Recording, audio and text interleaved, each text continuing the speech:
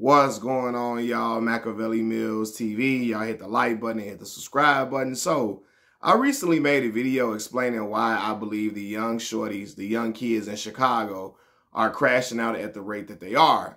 And I spoke about, what I observed, seeing, every day in my city of Chicago, being on the trains, being outside, walking to the store, all of that. I'm seeing all these kids off drugs, etc.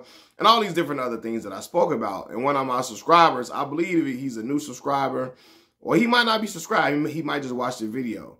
But he commented and said, basically, that most of the black community's problems, he said 99% of the problems that black people have would be solved if the fathers were in home with the children, right? And he fathers need to be in home. The family unit we need to focus on the family unit being together. If fathers were in home, everything would be different. Everything would be fixed with our community. And so I hear what he's saying. I'm all for the family unit being together and being in one home. That's a beautiful thing. All of that. I'm all for that, right? But I want to say this. Simply having a father in home will not make the changes. You need the right father in home, okay? You need a father who is healed from all the generational trauma he may have experienced. You need a father who is not just present, he's active.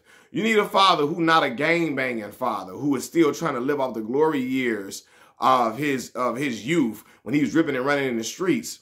And he's trying to pass down gang lineage to his child. You know what I mean? I say that because I've lived, of course, I tell you all the time, I'm born and raised in Chicago. I only left Chicago when I went to college and when I went to grad school, right? And I came back to Chicago after I got my master's degree. Growing up here, bro, I seen kids who lived in two-parent households who still were crash outs because their fathers were not active in their life. Their father would just go to work, come home, go to sleep.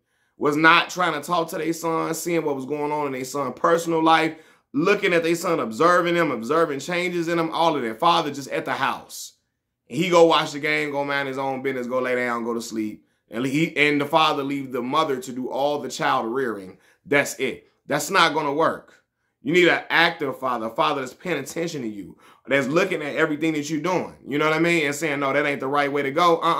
I'm seeing my child experiencing changes. I'm seeing changes in his behavior. We need to nip this shit in the bud. Not just I'm going to go to work. I'm going to come home, go lay down. Don't nobody talk to me. Nobody mess with me unless I want to be messed with. It's fathers that do that. Go home, close the door on their family. That shit ain't going to work, okay? Another thing, growing up in Chicago, I seen gang-banging ass fathers. Instead of trying to pass down any type of generational wealth, well, we ain't got generational wealth in the hood, of course. Instead of trying to pass down knowledge to their kids, I seen fathers pass down their gang-banging ass ways to their seeds. And they fathers in home with them now, Instead of your father trying to learn from your father's mistakes, your father trying to pass down being the folks to you. Folks, GDs, BDs. You want to be a BD like your daddy. You want to be a GD like your father. And then these fathers are in home now. Y'all gonna think I'm lying, but I didn't seen it. You hear me? I didn't seen fathers. Matter of fact, we gonna use a rapper. G Herbo talked about his father, seeing him come in the house with guns and Glocks with beams on all type of shit. And his father really ain't just saying nothing. Dang, what you got there for? Is that crazy for you outside? Ain't no way. Ain't no way my dad would have seen me acting different, coming in the house different with a, we ain't doing that. I'm not raising no little gang banging ass dude, little boy. We correcting that. Her mother and father been together. They've been married for longer than he been alive. And he still was running in the streets, wilding out. So you need the right father in the house that's going to discipline your children and stop and look at your baby, recognize, observe everything that's going wrong with them, right? Another thing, we need parents that's going to come healed, right? From generational trauma that a lot of our parents didn't went through and experienced, right? A perfect example, Curtis 50 Cent Jackson, a man who definitely is very traumatized and got a lot of stuff he got to fix within himself. His mother was unalived at a young age, and I have to say unalived because if I say the K word, I will get demonetized. I have to explain it for all the silly goofies that come on the channel. Why are you saying a word like unalived? That's not mature. I'm trying to make sure my video don't get demonetized. But anyway, 50 watched his mother, You know, I don't know if you literally watched it, but he saw his mother lose her life, right? Raised by his grandparents. He got shot all those times, all of that, right? And so he's a very closed off. He's not an empathetic person at all. He fall out with everybody that he got relationships with, except people that's going to kiss his ass and kiss the ring. You know what I mean? Even when he got into it with his baby mama, he let that lead to him getting into it with his son. And then he let Yayo and Uncle Murda make jokes and laugh at his own seed. I'll be damned. I'm a father of 2 children. I got a 13-year-old daughter in that room, a 3-year-old son in that room. It's no way, even if I had problems with my baby, I'm going to give my homies the green light to get down on my seed. You out of your goddamn mind, right? But see, that type of stuff, and in 50, he's a real non-empathetic person. Sociopathic, he's a sociopathic person. They pass those traits on to their seed, and now your seed coming outside on the same block as my seed and being aggressive and trying to hit my baby in the head, and then I got to get down on you because I'm not going to let nobody encroach on my baby, right? So you got fathers in the house teaching their kids the wrong ways and passing it down to their seeds, you know what I mean? Because they all messed up. They all gone in the head, right? Another example, my homie, my right-hand man, one of my homeboys is like my brother, right? He was in home, his father was in home with him. His father made fun of her. When he was in high school, his father made fun of him for not having enough sex with enough girls. He found out his son only had sex with 2 girls at the beginning of the school year. That's it? That's all you didn't have sex with? That's all you didn't slept with? That's it? That's it? Right? And drove my homie to be hypersexual to the point all my homie would think about was having sex with the next girl. It stopped him from being productive in parts of his life. He couldn't focus on certain stuff he supposed to focus on in school. All he thinking about is, I got to hit this next chick, or my daddy going to think less of me. I got to hit this other girl so I can brag about this to my father.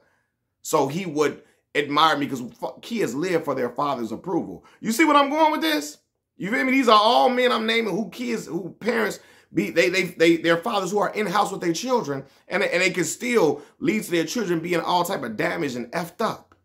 You know what I mean? So you need the right fathers in the house, not just a father. You know what I mean? So I'm gonna say this, man.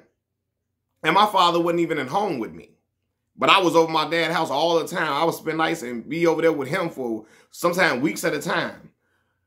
I didn't have a gang banging father, so I didn't want to be GD and BD because my daddy wasn't that. I had a hard-working father who went to go to work and provide for his kids and family. So I wanted to do that when I got older, right? I had a father who loved me. My father was James Evans. He was a disciplinarian, wasn't playing with me. So I was afraid to play with him like that. But he told us he loved all of us, right? I had a father who would apologize when he was wrong. So it allowed me to do that with my children, right? To allow myself to, hey, let me talk to my babies. You know what I'm saying? I got a young daughter. Let me talk to her. Let me have a conversation with her and see what's going on in her life and pay attention to my children. You know, because my dad did the same thing with me. You know, so you don't just, not just, if you got a father in the house who's going to solve everything. No, you need the right father, not just a father in the house. You need fathers who are healed from generational trauma, who not former gang members, or if they are, they completely not trying to get their kids influenced to do the same thing they doing. You need fathers who are aware of not trying to make your babies, your young boys, your sons hypersexual, because then they doing stuff that had their life all knocked off course because all they doing is trying to chase cat all their life rather than trying to focus on other things that are important. You get what I'm saying? So I get what he was saying. I'm all for the family unit being together and being in one home. But you need the right fathers, not a father that's passing sociopathic ways to his children. Your sociopath is a person who has no regard for the feelings of other people. He have no regard for right or wrong. They just act unhinged whenever they get mad. That's what Curtis 50 Cent Jackson does. Can you imagine him making a whole bunch of other babies like that? Now his kids out here encroaching on your babies. Now you got a problem with him for how he raising his son because he trying to violate your kids. So you see what I'm saying? You need the right fathers in home doing the right thing.